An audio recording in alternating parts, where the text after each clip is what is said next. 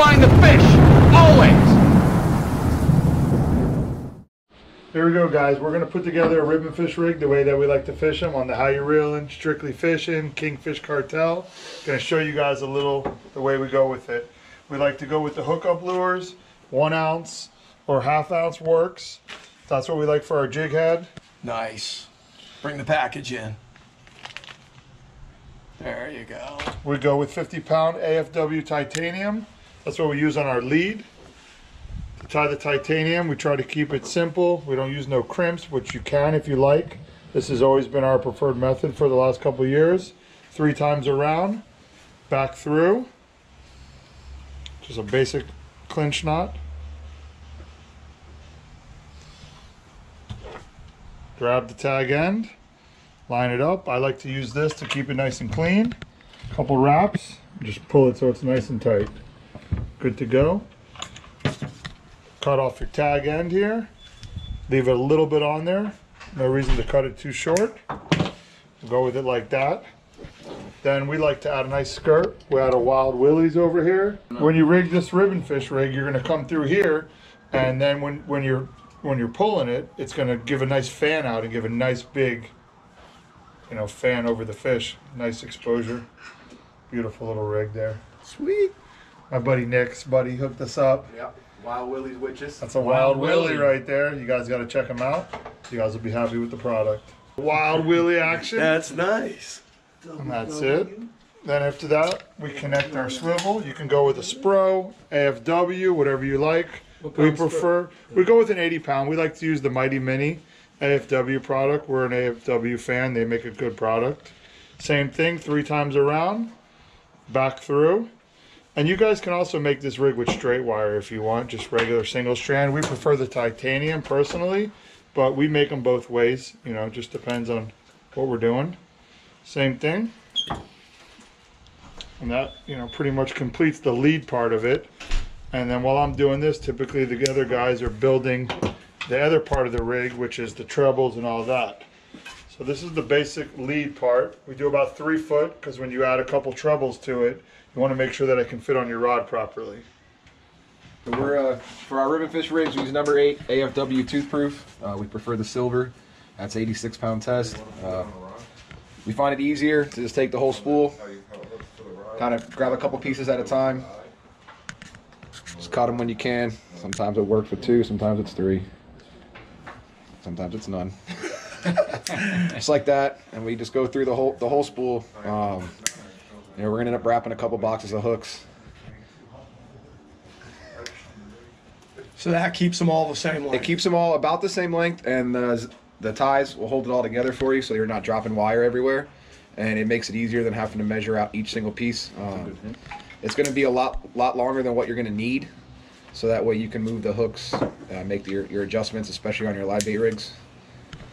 Come in tight right here. That's why these guys are pros. So there it is, and it all stays together. Sweet! Go on down, pull one out.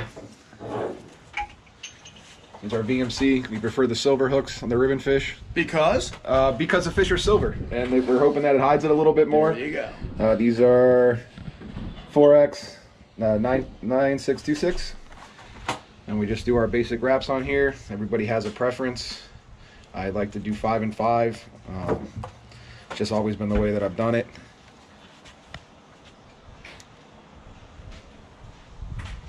And then on the 5th one, we start our barrels. Make it tight. So it starts to stack on itself.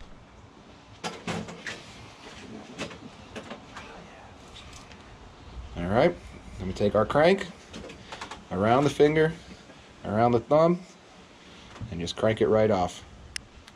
That's it. And that way, it's nice and smooth on your hands. You're not going to stick yourself with nothing.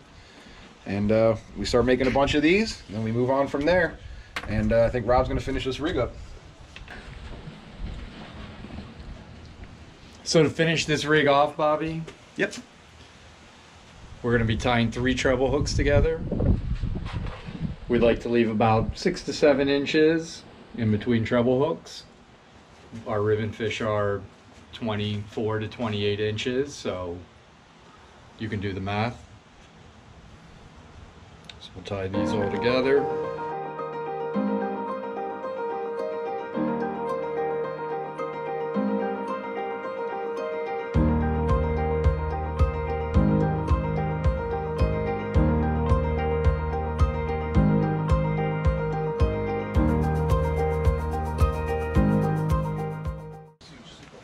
A lot of kids walking Clean around. break. Yeah. Now we're ready to tie on the lead. Here's the original rig we started with, and then Rob will complete it to get it right.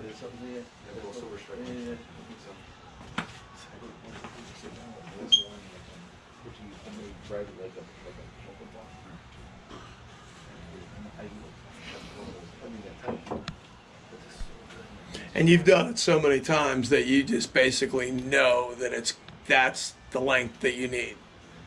Yes. Yeah, it doesn't have to be something that's exactly perfect. Unless Eric's doing it, it's got to be perfect. All right. But we won't show him this one. The hooks may be 6, 7 inches. Eric would be upset. Does he actually pull out a ruler and check them? Oh no! To the 8th. Really? Oh boy. Put him on the measuring stick over there. You can measure it out right here and show you guys the rig to complete it. So there's a complete Ribbonfish rig.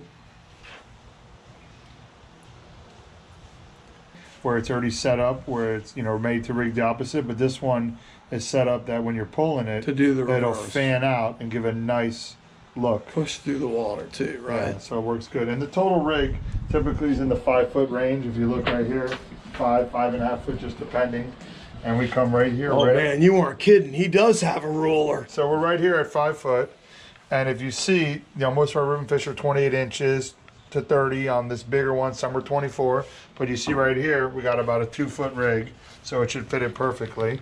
And we know we got about a 3-foot lead. We like to keep it between 36 inches and 40, depending on, the size of rod we're fishing also, so that we can connect the treble hooks to the reel seat and not have trebles flying around. All right, so here's our Ribbonfish. This is a bigger one than what we go with. And it's pretty simple to put them together. You want to watch out for the teeth in the front right there. Those will get you every time when you're in a hurry.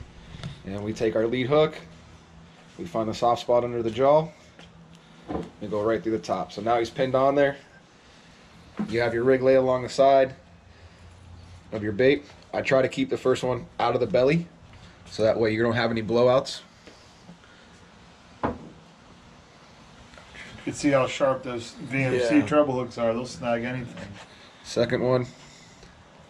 You're laying it nice and tight on there, right? Yeah, you want to have it tight so where it's kind of hidden in there, but you need it to have it loose enough. That's why I go down and in so that the fish can move, so it's not stuck on a string.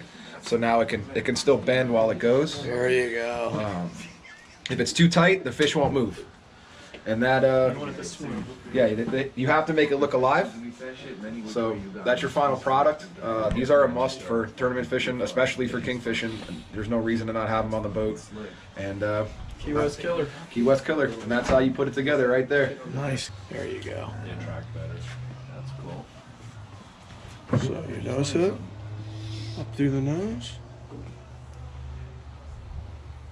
and it looks tight, but it's not tight because when he put it in, he actually pushes it a little bit Once the forward. barb sinks in, Right. you're going up So a you little got bit, a- so you get a a little, little bit play loose, right? in You each want of to keep it these. tucked and hidden on the fish, so you don't want anything extra sticking out on the fish. Some people like to go down the side, some people like to hook them on the top, some people like to hook them on the bottom, some people like to cut the fins off. They say the fins make them spin. And it's pretty simple to put them together. You want to watch out for the teeth in the front right there. Those will get you every time when you're in a hurry. And we take our lead hook.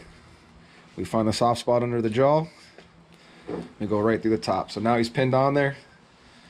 You have your rig lay along the side of your bait. I try to keep the first one out of the belly so that way you don't have any blowouts. You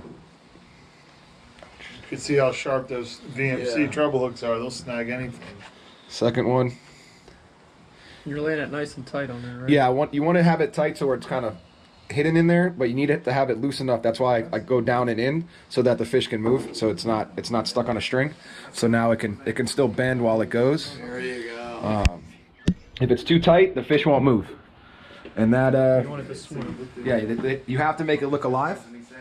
So that's your final product. These are a must for tournament fishing, especially for kingfishing. There's no reason to not have them on the boat. And Key West Killer. Key West Killer, and that's how you put it together right there. Nice touch.